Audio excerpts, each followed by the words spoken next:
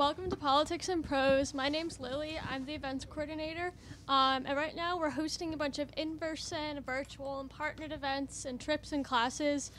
So for a full list of everything, go to our website, politics-prose.com. Before we get started, I have a couple of housekeeping items. So first, if I could ask you to take out your cell phones and make sure to silence them so that we don't interrupt today's programming. When it's time for Q&A, following the conversation, we have a standing mic that for some of you is hidden behind this white pillar, but we'll be using that for the Q&A session. And we just asked if you can to come to the microphone so that we can hear it during our audio recording of today's event. We're also live streaming today's program, so any of your friends and family back home who aren't able to make it today can also watch today's program. Following the Q&A, we'll have a signing up here at this table. And if you haven't purchased a copy of the book yet, you can purchase one up at the front. So without further ado, tonight I'm very excited to welcome Scott Shane, celebrating the release of his book, Flee North, A Forgotten Hero and the Fight for Freedom in Slavery's Borderland. Scott Shane was a reporter for 15 years at the New York Times, where he was twice a member of teams that won Pulitzer Prizes, and before that for 21 years as a Baltimore Sun. His two previous books are Dismantling Utopia, a first-hand account of the collapse of the Soviet Union, and Objective Troy, the story of an American terrorist killed in a drone strike on orders of President Obama. In 2019 to 2020, he was a fellow at the SNF Gore Institute at Johns Hopkins University, where he taught courses on media and on the Russian attack on the 2016 American presidential election. Shane will be joined in conversation tonight by Helene Cooper, a New York Times Pentagon reporter and author of the best-selling memoir, The House at Sugar Beach, In Search of a Lost African Childhood. Her work in Liberia covering the Ebola pandemic was part of a package that won the Pulitzer Prize. Her most recent book is Madam President, The Extraordinary Story of Ellen Johnson Sirleaf. So please join me in welcoming tonight to Politics and Prose, Scott Shane and Helene Cooper. Do you have any more chairs for the standers? Yeah, we have some chairs. They put your chairs up. They're just back there being shy. Being shy? Yeah. Okay. Make them sit in front. So thank you everybody for coming out on this rainy night. Scott, do you have any opening remarks, or do I get to run the show? Scott Shane and I sat next to each other in the Washington Bureau of the New York Times for many, many years. And if you guys want to know anything Very hard years. If y'all want to know anything about where the bodies are buried, come to me after this. When I first read this book back in March while I was on a work trip, I remember writing and telling you that it was a tremendous achievement for a white boy. And you told me you were going to use it as a blurb. I see that you didn't do that. I wanted to. The publisher said no. Scott's last book was about like a Jordanian jihadist, so like he has a penchant for writing about black and brown guys. But I'm glad to see this time we have a protagonist who we can root for. Seriously though, this book is astounding. Scott tells the story of these three guys: Thomas Smallwood, a black man who managed to buy his own freedom from slavery, and then went on to help untold others to flee north. Charles Torrey, a white activist who helped Smallwood, and Hope Slatter, probably my least favorite character in a book ever, a slave tracker who does what he can to stop slaves from being set free and catching them. It all takes place right here in the Washington area, and it is riveting. I'm really quite proud of you, Scott, and I will never say anything like that again. I'm worried that this is being tape recorded. Now, Scott, I sat next to him in the Washington Bureau. He's a first-class investigative reporter, but in the Bureau, we're always making fun of him because he specialized in what we call historical scoops. Scott would write stories about stuff that happened 50 years ago, and they'd put it on the front page, and then tell the rest of us that our stories weren't newsy enough to be on the front page. I don't know how he did it. This book, in my opinion, is the ultimate historical scoop. So, Scott, my first question then is, when I did my book, Simon & Schuster told me to figure out the elevator pitch for it, which is, just in a few sentences, what did I think my book was about? So can you give me your elevator pitch for Flee North? Wow. Helene asked me if I wanted to review her questions in advance. I said, no, surprise me. But unfortunately, this one I'm not prepared for. But I'll say, you're not prepared for the elevator I think pitch for your book? yeah, no one told me. Anyway, no, I guess the two things would be Thomas Smallwood is a guy who should have a big statue right here in Washington, D.C., where he helped many people, probably in the low hundreds of people, escape slavery, and also wrote about it in a way that I think no one else ever did. And the second thing is that I eventually connected the Underground Railroad, which he named, that was one of the discoveries, to the domestic slave trade. And so, one of the insights that I came to in researching this book is how the possibility of being sold south motivated many people to escape to the north. And so, have we reached the 8th floor or whatever? No, it's my pitch over. I'm hooked. Well, then tell me why you wanted to write this. Walk us through what brought you to taking this on and the discovery of Thomas Smallwood, who you write is a satirical. You told me he's a satirical commentator who came up with the Underground Railroad name. So this really begins about 25 years ago when we had moved to Baltimore, where we still live, some years before that, and the Inner Harbor was still relatively new. It's kind of in the doldrums now, but it was then Harbor Place had a lot of local businesses, and it was just a fun place to go.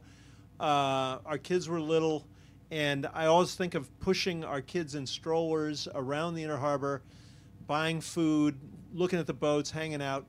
And so it was a very pleasant place in my mind. And then I stumbled across the fact that for about 60 years, it was the site of a thriving slave trade. It was one of the major ports shipping people from the upper South to the deep South. And so I wrote about that for the Baltimore Sun, and actually I got some of the same eye rolls when I proposed writing about ancient history for a newspaper, but they ran it. And I always wanted to return to that because I don't think Americans know enough about the domestic slave trade. But when I set out, so in 2020, I quit my day job at the New York Times at the end of 2019. When I started looking for a story to tell, it was very difficult to find a story within the slave trade itself, because most of the people being sold south, almost all the people being sold south, were illiterate. The slave traders were not proud of what they were doing, didn't leave a lot of written accounts. So then I started sort of expanding, my research, although I was still focused very much on this region. And eventually I came across Thomas Smallwood, who was usually portrayed as the black sidekick of Charles Torrey. But as I learned more about Smallwood, I realized, no, Charles Torrey was very much the white sidekick of Thomas Smallwood. And that was a much more pleasant way, actually, to spend the last 3 years than it would have been to be closeted with your friend Hope Slatter in the slave trade. We'll get to Hope Slatter shortly. You mentioned the Inner Harbor and the slave market there. I love that so much of this book takes place right here in this area. Can you talk to us just a little bit about the connection? I mean, because so many people don't necessarily think of Washington, D.C. as a hub of, the slave trade, among other things. So one of the things I learned back in the 90s when I first got interested in the domestic slave trade, one of the things I realized is that this region, the upper South, Baltimore was obviously the farthest, the biggest actually, and the farthest north slave city. Washington was much smaller at the time, but it was very active in the slave trade. And what I realized is that it was in this region that everybody was bumping up against each other all the time. There were abolitionists, there were abolitionist publishers, there were slave traders, there were slave catchers. All the early police were earning half of their wages by catching runaway slaves for the slaveholders, and there were, the power was in the hands of the slaveholders. So if you went to Boston, you might meet an abolitionist, but you weren't going to meet a slave trader. If you went to New Orleans, you might meet plenty of slave traders, but you're not going to meet anybody who's anti-slavery, overtly anti-slavery. So this was kind of this boiling pot. Also, they were the largest. Baltimore was the largest free black population in the United States at the time. We're talking about the 1840s. Washington also, free blacks greatly outnumbered enslaved blacks, but slave traders were operating on the National Mall as well as at Baltimore's Inner Harbor. So there was a lot happening, and a lot of people who hated each other, opposed each other, were sort of thrown in together. It's so interesting because when you look at slaves in this region, this is such an interesting place to look at. We're not in the Deep South. We're quite close to the Mason-Dixon line here. You call this area the borderland in the book. What are the other reasons why this area is such a focus for activists? Well, I think what I realized, as I was doing the research, I sort of gradually realized the kind of intense existential position of anyone who was enslaved in this region at the time. Because on the one hand, people are being sold south all the time.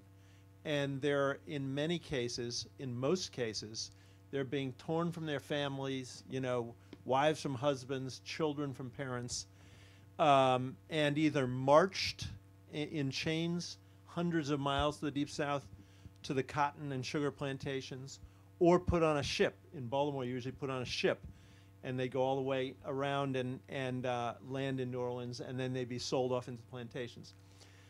But that was a huge industry at the time.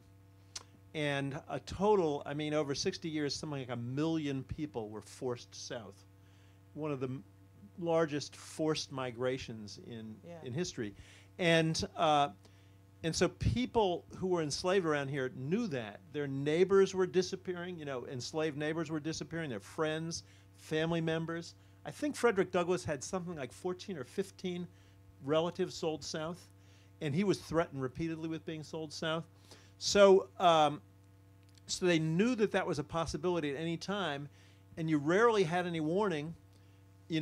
It's just a guy would show up, put shackles on you, hand some money over to the slaveholder, and you would be carted off to the slave jail, often without time to say goodbye to family, and you wouldn't know where you were going. They wouldn't know where you were going.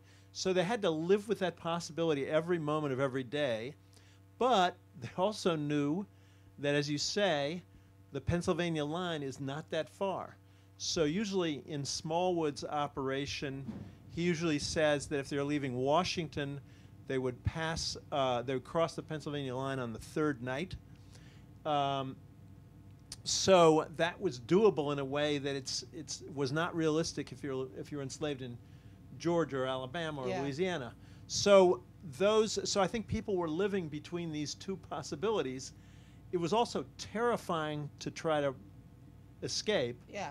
And the punishment for escape was often to be sold south. Yeah. So if you decide you're going to flee north because you're afraid you're about to be sold south, and you get caught, the punishment is exactly what you feared in the first place. So these two things are very wrapped up with each other.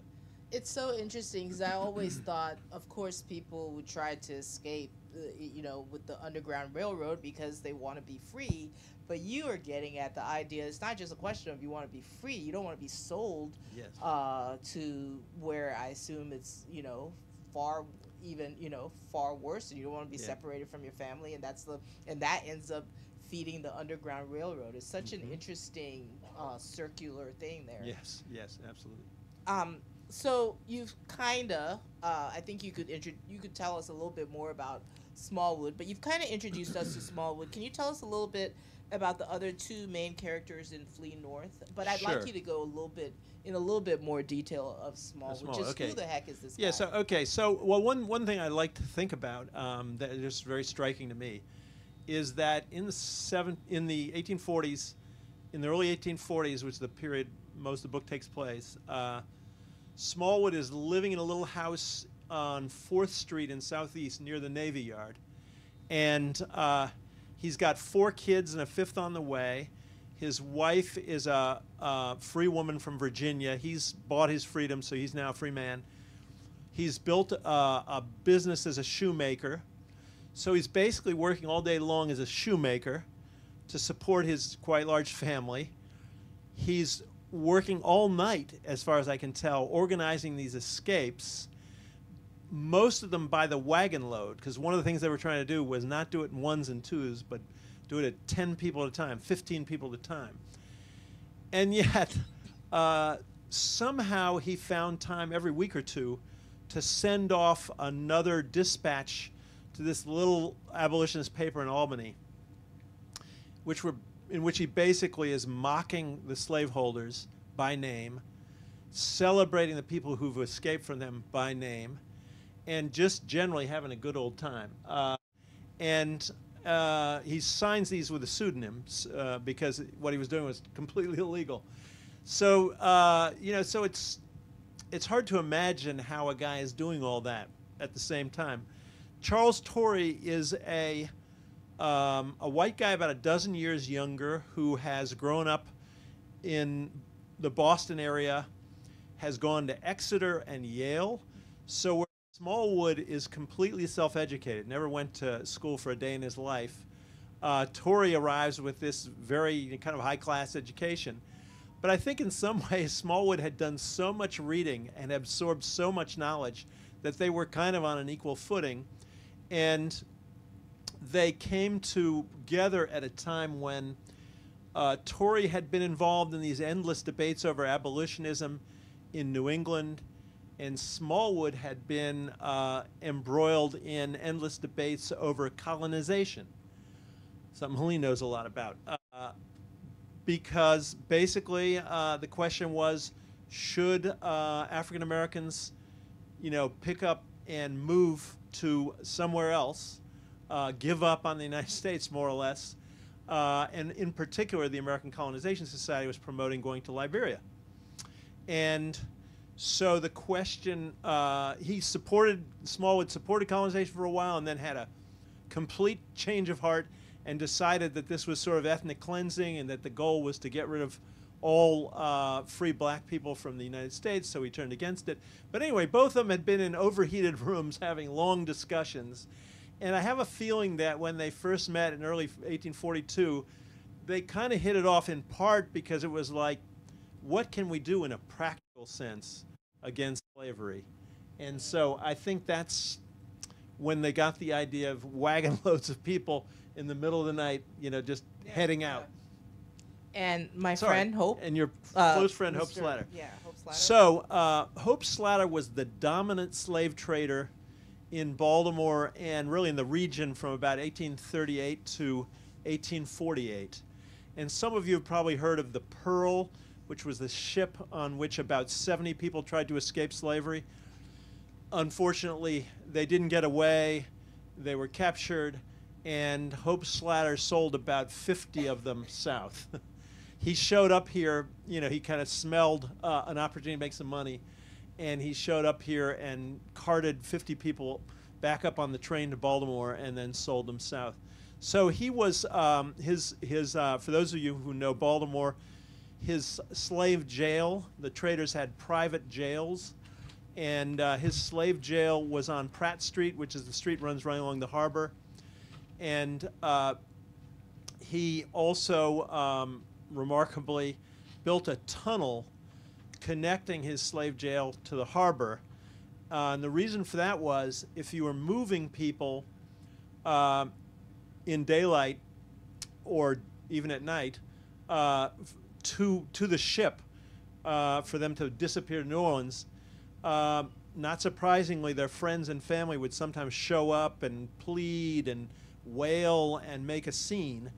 And so by digging a tunnel to the harbor, he was able to make people disappear more discreetly. So, and I guess the last thing I'll say about him is he, in addition to wanting to make a whole lot of money, his other quest seemed to be for respectability. And so he worked endlessly to be accepted by kind of high society in Baltimore. But even the slaveholders needed somebody to look down on, and so they looked down on the slave traders. How did you pick these three guys to tell this story? I understand how you picked Smallwood. Yeah. And I guess I kind of understand how you picked Torrey. Yeah. But tell me, because there were a lot of slave catchers in the area. Slave traders, yeah. Yeah. Tell me about the inclusion of Slatter. Well, I mean, I quite liked having someone to hate. Yeah, exactly. Two good guys and a bad guy. I mean, basically, I guess I came across them in reverse order. Slatter, because my original focus back in 1999 when I wrote about this for the Baltimore Sun, about the slave trade for the Baltimore Sun, was the first time I discovered Hope Slatter, in part because I was working the Baltimore Sun, and Hope Slatter advertised in the Baltimore Sun almost every day. Cash for Negroes, because he was trying to find people to buy who he could sell south. And so I learned about him first. I then came across Torrey because, you know, I'm not gonna spoil the story, but he comes to a bad end, and I thought this is interesting. Abolitionist in you know, from the north in Baltimore. What's he doing there? And then I came across Smallwood, because if you read about Torrey, there's a little mention here and there of this guy named Smallwood who was helping him out, and I think that story was sort of filtered by many decades of racism, and they kind of had the story backwards. So it was really when I started, you know, Smallwood's newspaper columns were in this Albany paper, pretty obscure paper, and just as the pandemic shut down everything, I set out to try and get copies of this newspaper. Turned out the biggest run was in the Boston Public Library, and then there were months of back and forth trying to get somebody to hunt these down, and finally I did. And when I read his newspaper dispatches, I just, you know, I kind of realized he is the center of this book. So this is an abolitionist newspaper in Boston, and Albany. I'm sorry, in Albany.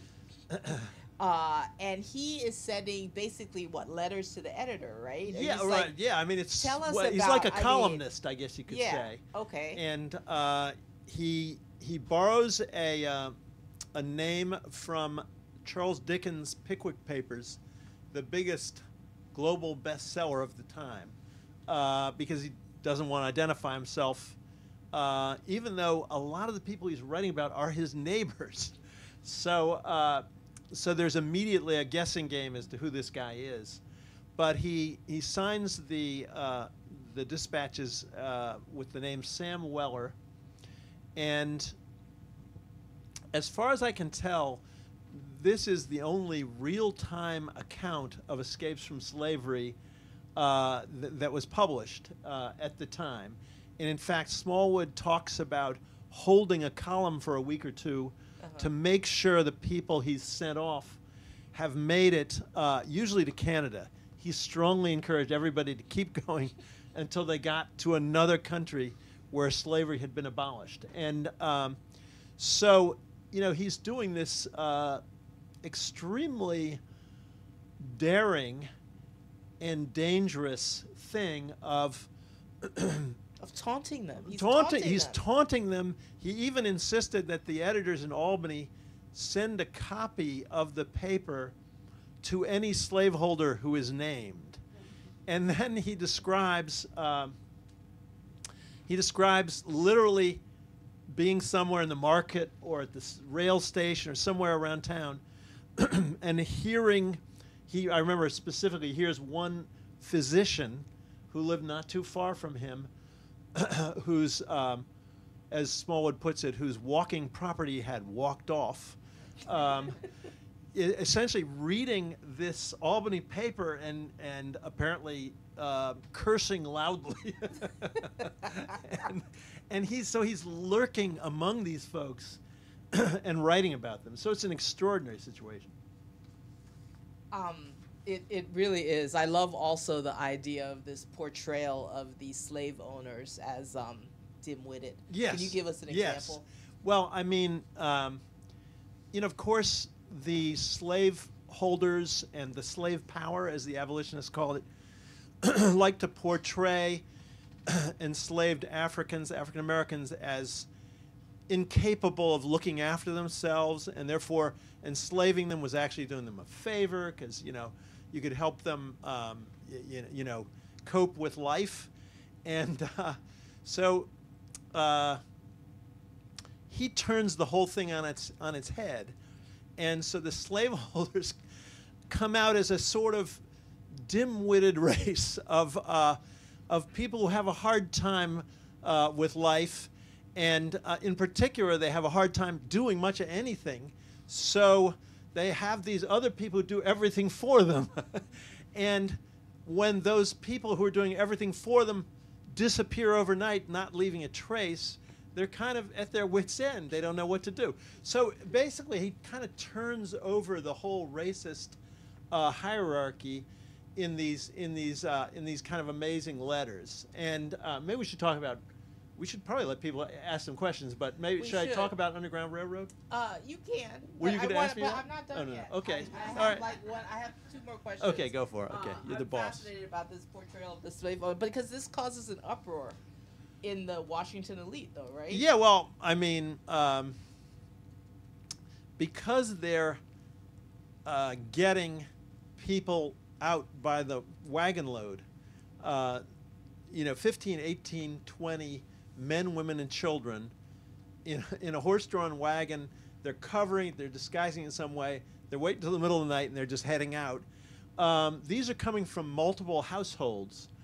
So, a lot of times escapes took place on Saturday night because Sunday morning, a lot of the enslaved had a little more freedom to hang out, to go to church or whatever.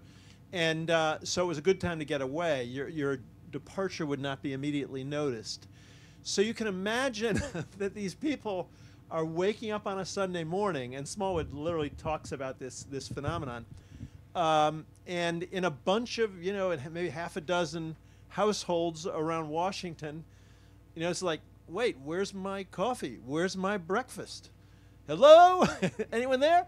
And so, so it kind of causes an uproar. And, I did do a rough calculation about one particular wagon load of 15 people escaping. And, very roughly, their value on the market to slave traders might have been $200,000 in today's dollars. So imagine looking at $200,000 of your property disappearing overnight without a trace. So you can imagine it caused some consternation. All right. Tell us your story about how the Okay, so- Underground Railroad got its name. All right. How are we doing for time? Oh, we're all We're right. fine. Okay. Stop worrying about it. So, okay, so anyway, I'm reading through these newspapers, which have been microfilmed finally after many months by the Boston Public Library, and they contact me and say, good news, it's all been microfilmed. I'm kind of like, I was expecting to maybe they would digitize it, this being 2020s, but anyway, I went to the Boston Public Library, I downloaded it all. I start reading through these letters that Smallwood had sent to the Albany paper, and at one point he says, he's addressing the slaveholders by name, as usual, and he's often consoling them at the loss of their beloved servants. And he says perhaps the enslaved people he's talking about got away by that underground railroad or steam balloon that one of your constables was swearing about the other day. And so later, in a later letter, he elaborates and actually names the constable. He's talking about a police constable. And he was a somewhat notorious Baltimore police constable named John Zell, who also did a lot of work in D.C. because he made most of his money as a slave catcher, returning people to their enslavers for $50, $100 reward. And so he was apparently extremely distressed that a lot of people were escaping and that he didn't know how it was happening. So him saying, and somebody overheard this and reported to Smallwood, so him saying they got away by Underground Railroad, there were no Underground Railroads at the time, or steam balloon was sort of an experimental technology, you could say, in the 1840s. So he's basically saying they must have been abducted by aliens. I have no idea how these people are getting away. So Smallwood picks up on this, and I think after putting it in one of these letters, he realizes this is a huge compliment to the people who are escaping and to the people who are helping him. So he starts just riffing on the notion of an Underground Railroad, and he he tells people that the bereaved slaveholders that they should go to the office of the Underground Railroad in Washington to inquire after their lost property. And he says at one point the secret, he can't tell anyone the secret of the Underground Railroad because it has only been revealed to the president and his cabinet. So, so it's very much a Washington joke, right? And so he just has a grand time. But I'm thinking, like, is it possible that this is the origin of the Underground Railroad, the name Underground Railroad? So I go to Wikipedia, right? And anyway, but as soon as you start looking at it, you realize that scholars have not credited any of the folklore about the origin of the name of the Underground Railroad. There's a bunch of kind of folklorish suggestions, but none of them hold up. So then I put Underground Railroad into these giant newspaper databases they have now. Newspapers.com, another one's called genealogybank.com, but they're huge compilations of digitized 19th century newspapers. And sure enough, all the first uses were from Smallwood and from Torrey, who went up and became the editor of the Albany paper, and who picked up the phrase from Smallwood. So that's where it came from. That's amazing. That is absolutely amazing. As we reporters love to find something out that wasn't known before. So that was really a good day. We're gonna open up to questions now. So there's a microphone up here, and while people are making their way that way, I'll ask you my last question. There's so much in this book that I think speaks to the moment we live in now. For instance, the comparison, this struck me when towards the end, when you're talking about how Smallwood's kid turned out versus Hope Slatter's evil child. Are there other who I think murdered somebody? Yes. Yeah. Are there other parallels that you draw between the events of this book and the times that we live in now? I think the connection to the present and the politics of the present that has really kind of resonated with me is this really kind of mind-boggling attempt. I'm no longer with the New York Times, so I don't have to mince words, of some politicians and state legislatures in recent years to protect us, basically white people, and especially little white children, from American history. For fear that somebody's feelings should be hurt or someone should be distressed. It's kind of shocking, and I don't want to mention Ron DeSantis because he's one of their legion out there, but I guess You know, I guess the one thing that that dawned on me relatively recently after I wrote the book, after the book, you know, was well on its way to being published, was that we know a whole lot about the Underground Railroad, and we know almost nothing about the domestic slave trade. Yeah. I think very few Americans know hundreds of thousands of people were ripped away from their family, from the place they knew, and shipped south. So why is that? Why is that? And the reason is, of course, that the Underground Railroad provides heartwarming roles for white people, for some white people. The domestic slave trade provides no heartwarming roles for white people. And so, you know, I think for both blacks and whites, the Underground Railroad becomes a kinder, gentler way of talking about slavery, essentially. A way that's not quite as depressing.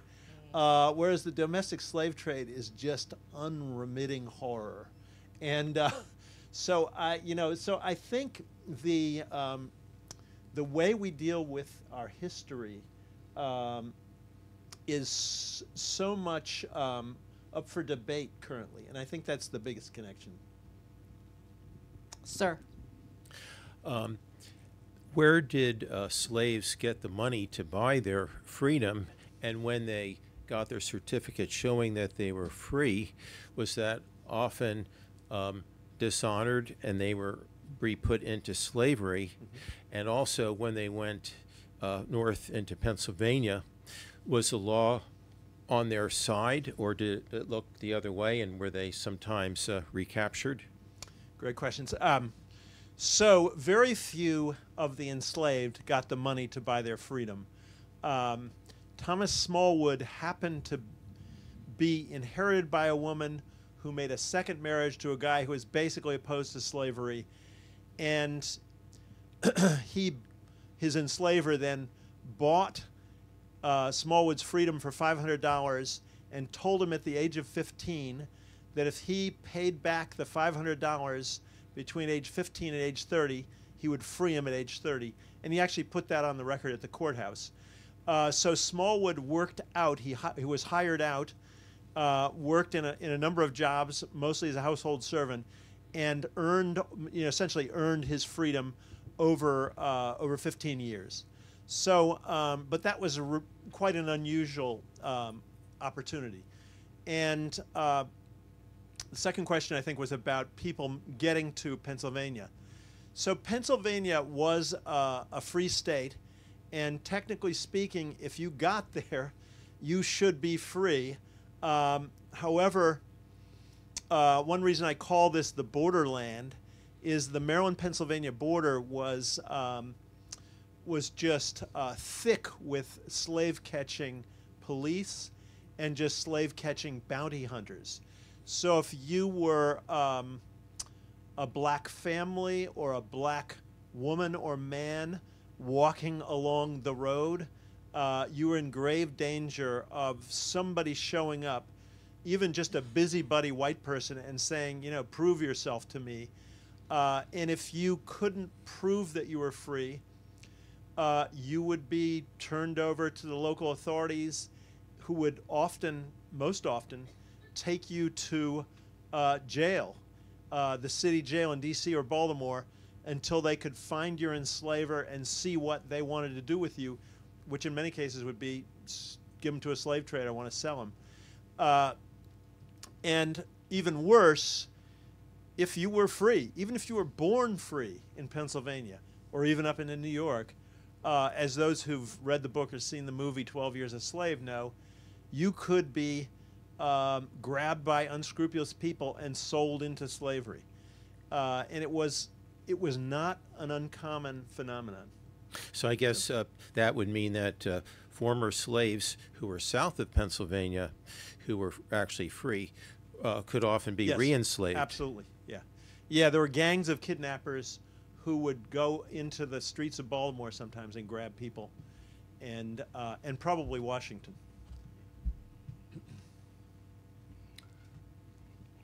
I want to thank you for your book and your research. Well, thanks for coming. Particularly as an African American and educating my son on black history. we were having a discussion not long ago about Underground Railroad, and it so happens he asked me, where did the term come from? Ah, there you Now go. I know. So I want to thank you for that.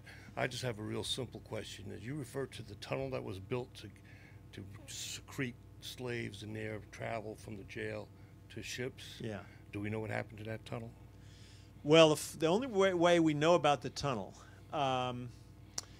is three things. One is in 1937, there were some workers digging under the streets to put electrical conduits down, and they found this tunnel, and they realized that it was very close to where Slatter had his jail.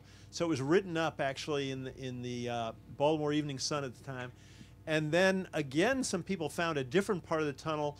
It was a similar story. They were digging under the streets in about 1960, and the final thing is, as some of you may know, during the New Deal, writers were paid by the government to go out and do a number of things, and one of the things they did was interview people who had been enslaved, who were still living in the 30s. A lot of them were in Baltimore, actually. A lot of the interviews were done in Baltimore. And there was a guy by the name of Resin Williams who said he was free at the time, but he was hired to lead groups of people, of the enslaved, through this tunnel. And They had a black guy leading a black slaves? guy, a free black man was paid by the slave trader to lead people through this tunnel. So anyway, that's the basis of that belief. Okay, but there's no details as to where the remains of this tunnel. I mean, I know it- where they are because it's between his jail on Pratt Street, and it's probably like 2 blocks long, and it goes right to the harbor. Is it recorded any place? It's only recorded in these kind of random finds. Maybe someday someone will create like a museum of the slave trade, and run an elevator down there or something, because we all ought to know more about that bit of our history. Okay, thank you. Thank you. I'm from Syracuse, New York, and took my nieces to Harriet Tubman's house in Yeah. Auburn, New York at one point. And little Kristen, after going through the house and taking the tour, comes out and looks around the place for a while, and she finally comes up to me and says, "It's a railroad, right?" Yeah. And I said, "Yes." She said, "Well, where are the bus shelters?" My question concerns, like in Syracuse, one of the famous episodes of busting people out of jail was a thing called the Jerry Rescue, where Garrett Smith, who was among the most wealthy people in the United States, was also among the most radical. Does he have any role in your accounts?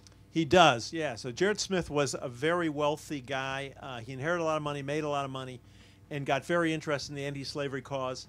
And he probably financed some of this stuff. There's no record of it, but he knew Charles Torrey very well, and he probably contributed.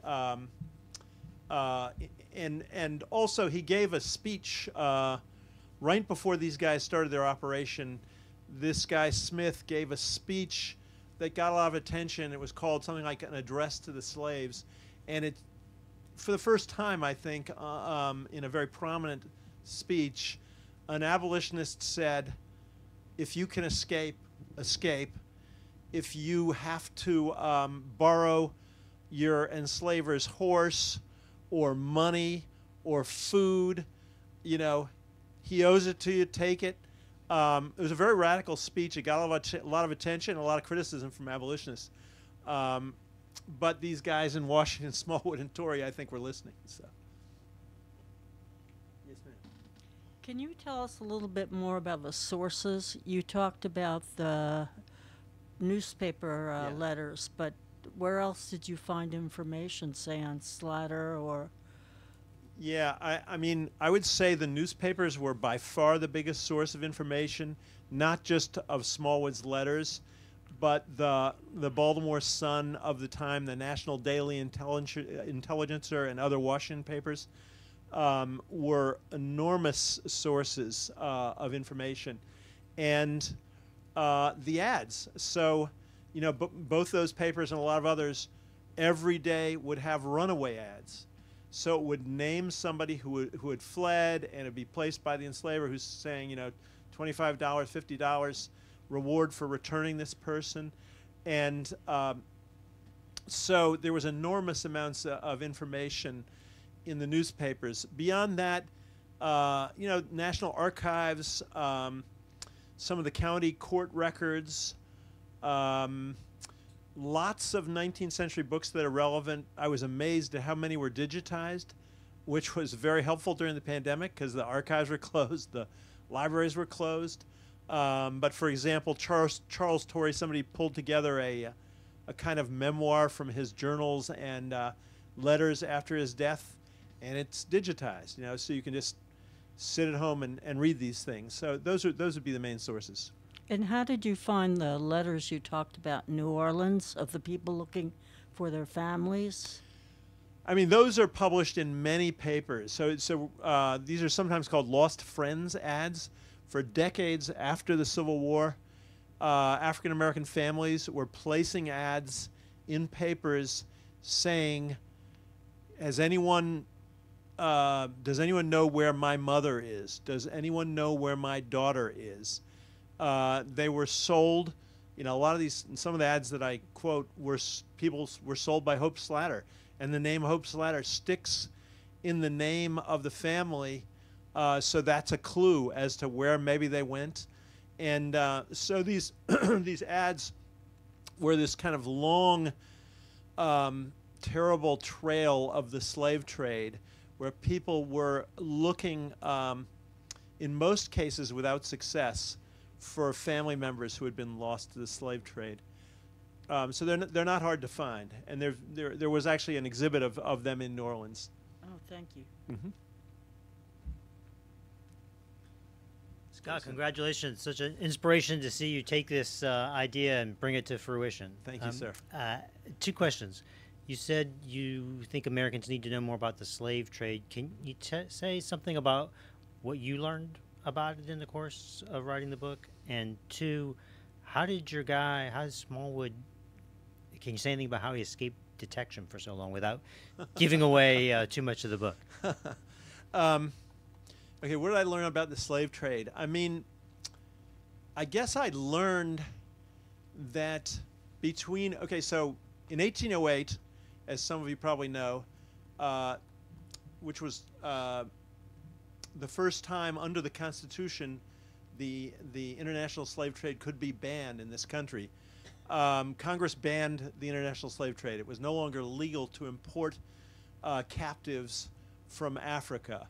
And it happened to coincide with the booming cotton trade after the invention of the cotton gin. And so there was insatiable demand for labor in the Deep South, and it happened to be at a time when around here, in the Upper South, in the Chesapeake, the tobacco farmers had worn out the soil, because tobacco will wear out the soil. And so they were switching to grain and other much less labor-intensive crops. So if this region had just, you know, if things had taken their course, people would have been just freed, because why would you continue to feed and house somebody you didn't need the labor of? And some of that happened in the early years of the 19th century around here. But then as the domestic slave trade took hold, there was somebody at hand advertising in the paper every day who would pay you $500, $600, $700, $800 for that enslaved person you don't need anymore. And we're talking about a factor of 30 or 35 to convert to today's dollars. So you're talking about, you know, $15,000, $20,000, $30,000 that people can sell the enslaved for.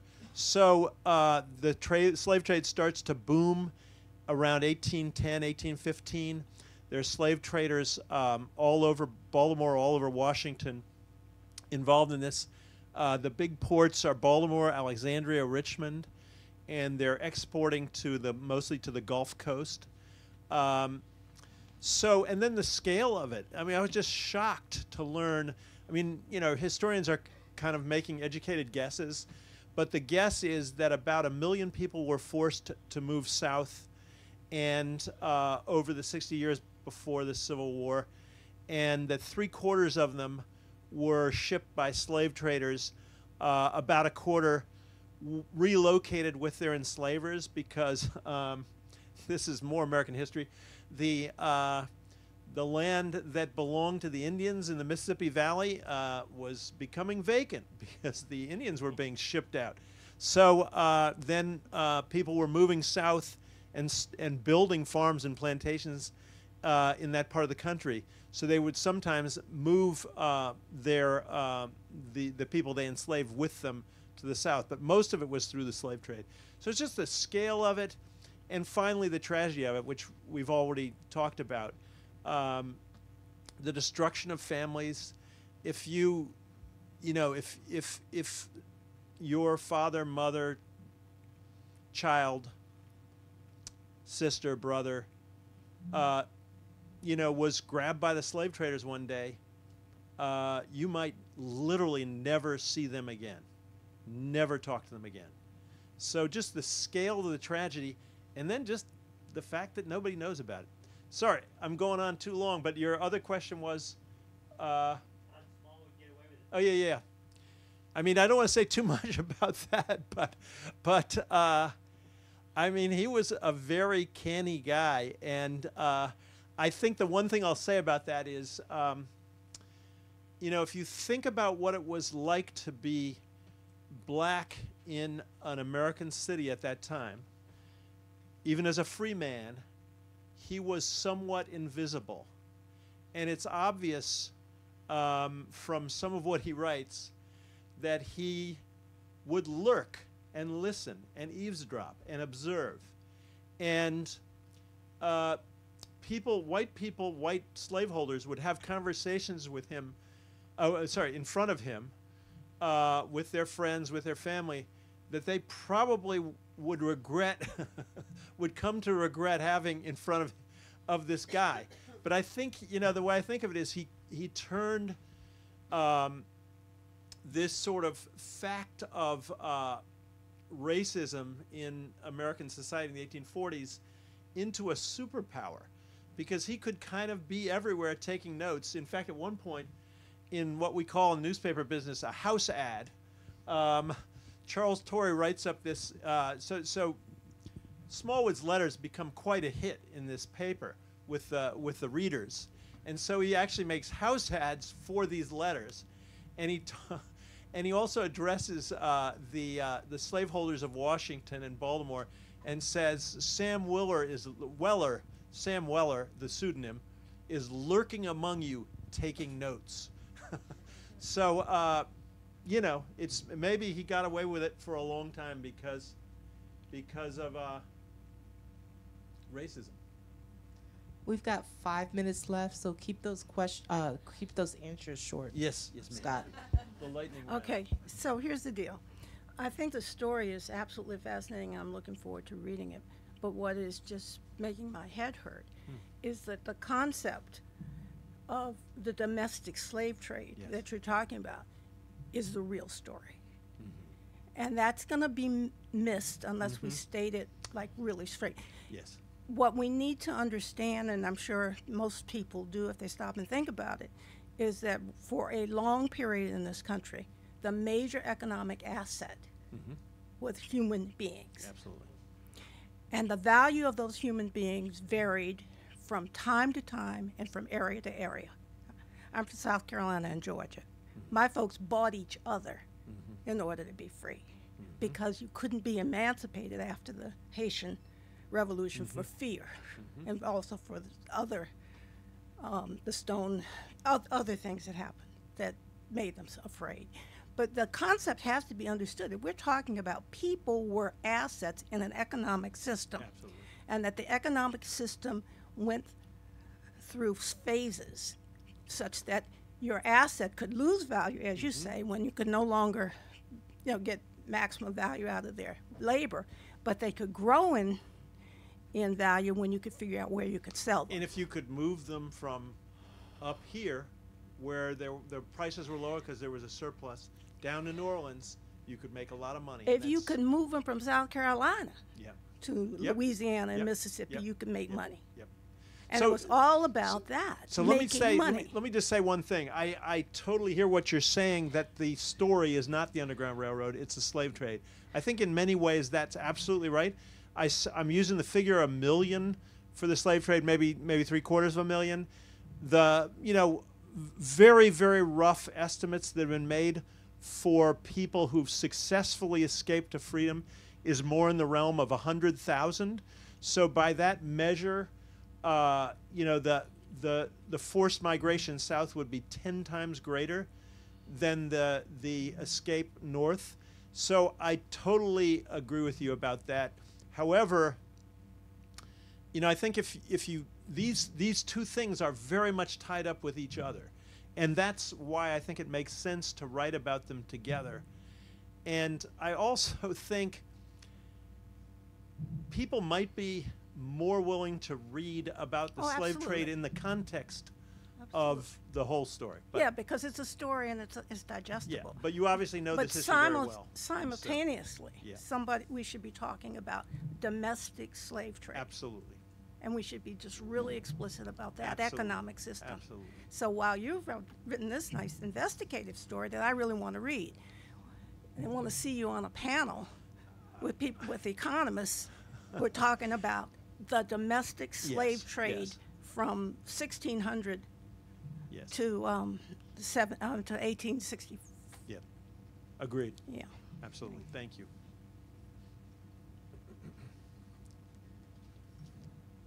Hi, thanks for your book. My question is, you've sort of facetiously described this as ancient history, but what lesson is in this ancient history for us in current times when the new fugitive slaves are pregnant people? Ah, interesting. I mean, I guess all I would say is that the example of Smallwood and Torrey, I often found myself thinking about them as activists, and as activists who were extremely daring and risk-taking and literally putting everything on the line, their lives on the line, for the cause that they believed in. And when I think about activism today, there's a lesson there. I don't want to say how the story ends, but it can be a very dangerous business to take on entrenched power. And so that's a lesson, and I think perhaps we need to look around at our world, and we may not find slave traders on the mall and at the Inner Harbor, but there may be, kind of embodiments of evil that really need to be confronted. And so, in a way, I think there are echoes of this story today. Thanks for the uplifting note to end on. Thank you for coming. You can buy books here, and Scott will sign them. Scott, thank you and congratulations. Thanks, Helene. She was very easy on me. Thanks, everybody, for coming. All right, thank you everyone for coming.